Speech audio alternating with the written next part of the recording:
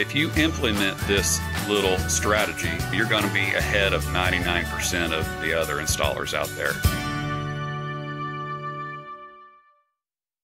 Hey guys, today I'd like to talk to you about one of the most important things you should have in your arsenal as a security installer, and that is the test bench. We have a few here, but I'm just going to show you what one of ours looks like, and I'm going to explain to you how this is going to make you money.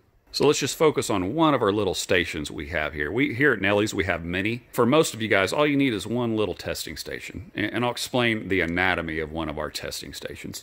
First, let's talk about the table. These tables, I love. We have several of them here in our warehouse. These are just a simple packing table.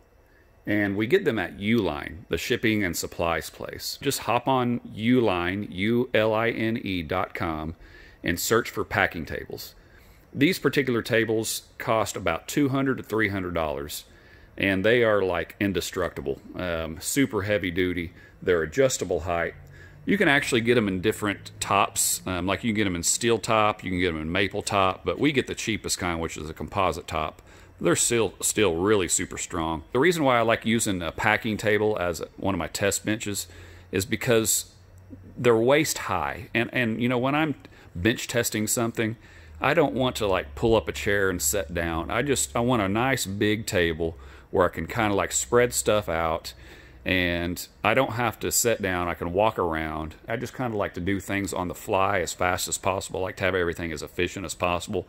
And that's how we have this test bench set up. Let's take a look under the hood of the table here, and this is another great reason why I love these tables. They come with a little shelf that you can put underneath the table. I like to put a PoE switch as well as a PC right under there, and then I have the rest of the shelf to put other stuff. And normally what we do, whenever you guys call in, we'll sometimes pull items off the shelf and bring it over here and do some testing on it. We'll pull the item out of the box, put it on top of the table there, and we'll put the box under there just to keep everything as clean as possible here. You know, trust us, it can get really messy really quick. But you know, right here we have just a 12-volt DC power supply. You know, you're going to need one of those eventually when you're testing video surveillance stuff. And it's pretty cool. On this little power supply, we kind of rigged up something here. Some of the DVRs have this weird connector right here, and then some other DVRs have this connector. So basically, we rigged this little power supply up to work with all types of DVR connections that use 12-volt DC. And I like to keep my PoE switch and my PC underneath because there's no reason for it to take up space on your big, you know, bench testing area. On every one of our stations, we have a PC with the monitor right there. And then we have just a regular monitor where we can hook up DVRs to. You know, all these monitors are actually 1080p. I mean, I got them a long time ago. If I was going to buy new monitors today, I'd buy at least 4K monitors because, you know, a lot of the video surveillance products come out are, you know, going up to 4K now. So I'd definitely recommend that. So all you need is a PC monitor and a regular monitor to hook up a DVR to. Here we have a couple mice and some USB sticks. We like to keep mice here at Nelly's just laying on the table because whenever we pull DVRs off the shelf to test, we don't want to pull the mouse out of the package, out of the plastic. And then you're always going to need USB sticks for something. So we have it out here nice and ready for us. And let's take a look at this PoE switch again. You're going to need a PoE switch on your test bench if you're doing IP cameras. I have this cable going over here, and then I have it kind of looping up just kind of out of the way. I have this little double-sided tape thing where it just holds the cable. And those are all PoE connections. It's right there, nice and handy for us. I actually have some more going over to this little station right here. And normally what I would do on this station, we don't have one yet, but we have some over here. I like to put a power strip up on the wall. So kind of like that one. So this one has a power strip, as you know, PoE cables coming into it. Again, a little monitor for your computer, and then the monitor to hook up your DVR with. So it's like literally just ready to go, super efficient. That's how you should make a test bench. It needs to be super efficient with all the tools that you need.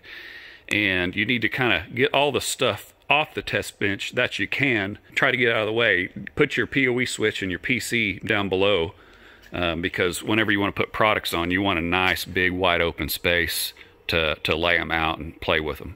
So we have one rule here at Nelly's, and that is to keep our bench testing area very clean. I mean, sometimes we'll test things overnight and we'll just leave it on the bench, and that's completely fine. But it's also quite easy when you're getting really busy to just test something and leave it there and kind of forget about it. We're trying to get in the habit of just kind of keeping everything clean, because when it starts getting really messy, which is really easy to do, you become less enthusiastic about bench testing, and I can see how easily this big, nice open platform will be enticing to store stuff on. Just keep your little bench testing area nice and clean, nice and efficient, and if you do that, you're going to have a lot of success. The reason why you're going to make money using a test bench is out on the field. Whenever you go to install a camera, a lot of things can go wrong. There's so many variables in play when it comes to installing security stuff. Using the test bench, you can test things before you go out in the field, before you do the installation, to ensure everything works. And I know that sounds kind of silly, but trust me, it's going to give you a lot of confidence. Because let's just say you go out in the field and let's say you install a camera, right? And it doesn't pull up on your NVR. Well, if you didn't do a bench test on that camera first, your immediate reaction may be, this camera's defective. You know, we have a very liberal return policy here at Nelly Security, and we intentionally do that because we want to kind of be hassle-free. But we often get a lot of returns back where there's nothing at all wrong with the product. And it was most likely due to, you know, just some kind of variable out on the installation that was making that particular product not pull up, or a camera not pull up, or whatever. So if you do a bench test before you go out on the job site, it's just going to give you that confidence, because let's say you go out there and the camera doesn't pull up. Well, if you would have bench tested that camera before you went out on the job site, you could say, okay, I bench tested this camera. It's not pulling up, so there's probably something else here at play. Maybe there's a IP conflict. Maybe I didn't wire my cable right, or something like that. When I say make money, it really comes down to saving money. Whenever you do bench testing, you're going to save money. Let's just say you have a large IP camera job. You know, you can save a lot of money by getting things set up as much as possible before you go out on the job site here on your test bench. Let's say you have an NVR and you're using a separate PoE switch. Why not just put all the equipment here and set up all the IP addresses before you go out on the job site? This is assuming you have all their network information, which it would take, you know, just a few minutes to find that out. But the more you can get set up here on this test bench, the more it's going to save you time out on the job site. Everybody knows in this industry, time is money. So if you can get as much things set up here, it reduces errors as much as possible. It reduces your guys running around and troubleshooting out in the job site, which is, you don't want to troubleshoot on the job site. You want to troubleshoot as much as you can here on your test bench. So if you implement this little strategy, you know, you're going to be ahead of 99% of the other installers out there. The more time you save on that job site, the more money you're going to make, and the more time you have to go on to the next job site.